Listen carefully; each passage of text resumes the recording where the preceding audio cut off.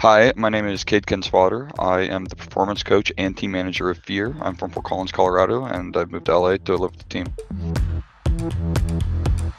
I was originally hired as a performance coach for this team, and so to me, that's my own position that I think embodies me fully, which is I manage their exercise, their diet, their sleep, their mental wellness, especially just everything that involves them performing well when it comes to match day. Everything that could possibly that I could do as a person to improve, to make sure that they perform to the most of their capabilities when it comes to match day is what I handle. And then I also have the additional responsibility of being their manager, so I book the scrims. I also communicate with Riot as well.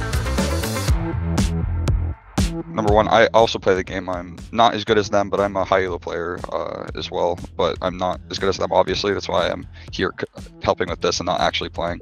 But I understand pretty deeply a lot that it goes into this and how much effort it takes and how much mental strain it also impacts. To me, they are absolutely 100% bona fide professional athletes, and they should be treated as such. And for them to be ignoring their mental health, their diet, their exercise, and all those type of things is just extremely detrimental at the end of the day. And for my expertise in all those fields to be able to help them and improve in all those things, I see great amounts of improvement, not just to them as people, but to them in the game as well.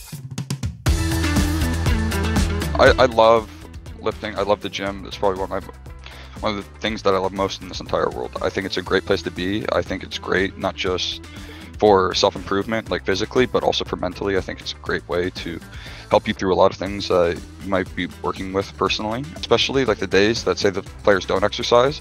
They are less active, like neurologically. Like when they're playing the game, their communication's worse, their gameplay slightly worse. And Wow. so I try every day, no matter what, to get them to exercise a small amount, no matter whether it's in the gym, basketball, or taking a walk outside, something like that.